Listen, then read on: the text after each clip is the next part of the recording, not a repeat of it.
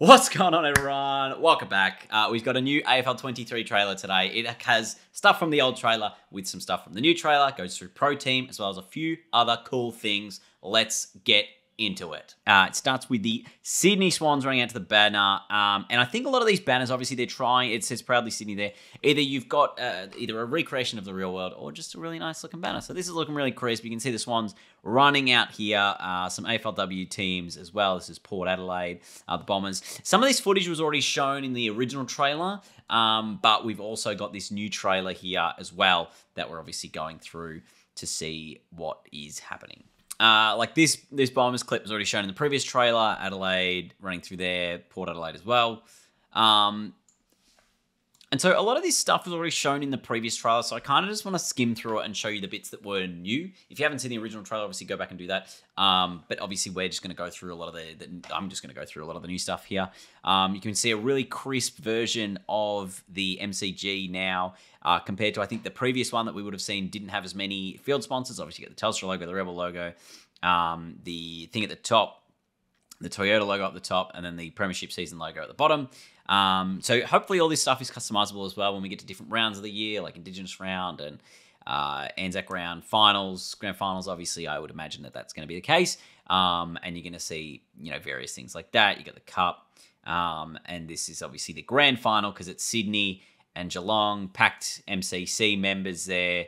And as we said, like a lot of this footage was from the original trailer. There's some slight variations, like this Jack Darling celebration. Bit of weird reflection going on his chin there.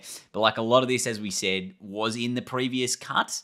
And here is something that I'm going to point out that may be different to the original trailer is, if this is a grand final, in the previous one we had the grand final logo on the team kit, not currently in this one. Whether that's going to be in there or not, don't know. But if we look back at the original trailer, I'll show you a clip of it up now. We actually did have that grand final logo on the apparel of the Guernsey. Signature celebration here, Charlie with his motorbike. And then we get into some more of this fun stuff. Now, I imagine this is all trailer stuff, like the on the ground, like After Effects CG. But I just wonder if there's a possible way to do it like we see on like Fox Footy, where they have, the breakdown of each play and it kind of has the motion tracking of data and stuff. That would be really cool if that was in the game. Or like if you had the 3D logos and stuff pop up. That would be kind of cool. More the augmented reality things going on there. And obviously we transition here from what I think is the Gabba to Optus Stadium, saying all the AFL and AFLW clubs. You've got the SCG here, the MCG again, and now we've got this introduction of Pro Team, which is, of course, going to be the ultimate team version of the game, and this is where we're going to get really stuck into how this works. So first one we got here is Tom Hickey. He's a ruckman. His card is green. Now, I don't know what the difference in variations on the color of the cards mean, because obviously there's a few different colors that we're going to go through here now. So we got Tom Hickey. He's 85 rated. And this is your ultimate team style mode. Then you go to Tristan Sherry here from North. Again, he's like a yellow. Maybe he's like a bronze or something. And Hickey's kind of like a mid-tier, so he's like a green. And then you got Toby Nankervis here, who's kind of looks like it's a bit more of a special card as well. So unclear as to what the colors of the cards actually mean at this point, or if they are just like, on a team-by-team basis. But I assume they're going to mean something. And I have watched through this trailer. There is actually nothing to do with the legends in it either. There's no mention of that. Jesse Hogan here for the Giants. As you can see, his card, it does have forward on it there, as you can see, kind of underneath his armpit on the right-hand side. And these cards are going to be based off physical, offense, kick, handball, and defense. The ruck ones, what were they off? Same sort of thing. So I assume that that's going to be the same for everything, which is a little bit annoying to some extent. If you are trying to pick a ruckman, you'd like to probably know their ruck stats. So I don't know whether these are, like, as we said, team specific, or if they're just specific to what's happening. And again, you've got more blue cards here. So maybe it's like the rating as well. All TBC up in the air. Baz Lenkart, 90 overall. Kyle Langford is 86. So, like, Obviously, Baslenka, 90, Kyle Langford, 86. I'm trying to get if the rating has anything to do with the color of the card, because obviously 85 is green, 82 is yellow, and then 88 is ruck. And then you've got 88 also, 88 also blue, 90 also blue, and then 86 is green. So like 85, 86 was like green, and then anything below that was less. And again, Alex Pearce is like 89. Yeah, so I think that might be to do it. So like the blue is probably like your highest rated cards. Here we've got Alex Pearce, Tom Jonas, and Stephen May. And then that pretty much brings this trailer to an end to a certain extent. Obviously, you got Nick Dacos in there as well, as there's a nice little ground ball spin. Now, this is actually one of the coolest things that I've picked up from this trailer, I mean, other than the little bit of leg hair there, is this is a pickup. Like, that is just a pickup. That is not a skill move executed once you've got the ball. That's a skill move executed as you're picking up the ball. Now, this is Scott Pendlebury executing, obviously, a blind turn here over Gresham.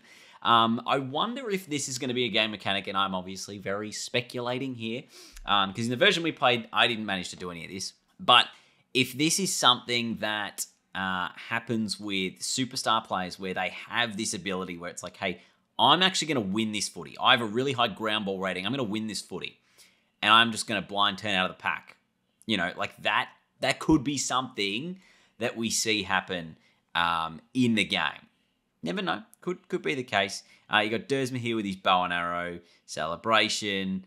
Walters with one. There's Pendles again. And this is also really cool because watch this. I know I'm like being a real nerd here, but like you watch Pendlebury with the ball. He looks inboard. Like he actually just looks, all right, where am I going to kick it?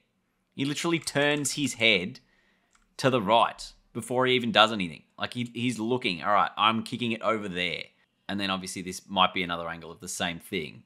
Like, so you can kind of, I mean, but it's a bit later. So he's obviously had a bounce at this point.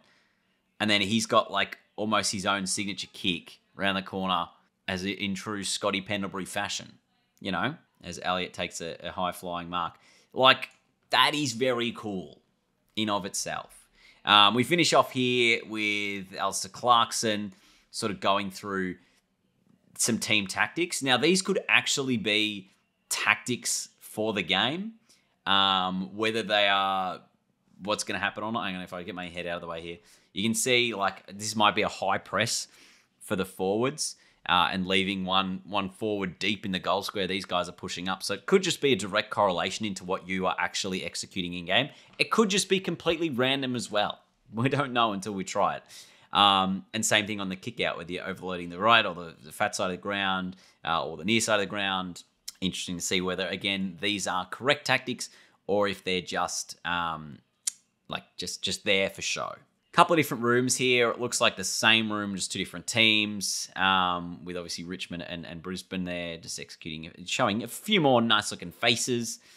In these cutscenes, I've noticed compared to the other ones, everyone is the same height.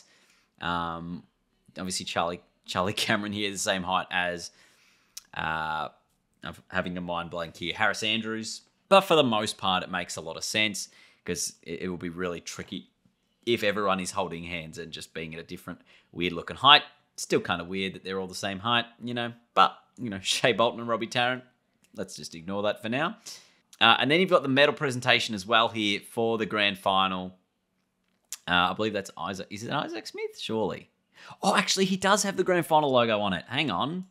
If we zoom and enhance, you can see he does have the grand final logo on his kit. So I know I said that earlier, but he does have it. There you go. And obviously Chris Scott down there as well. Not sure who's presenting the medal here.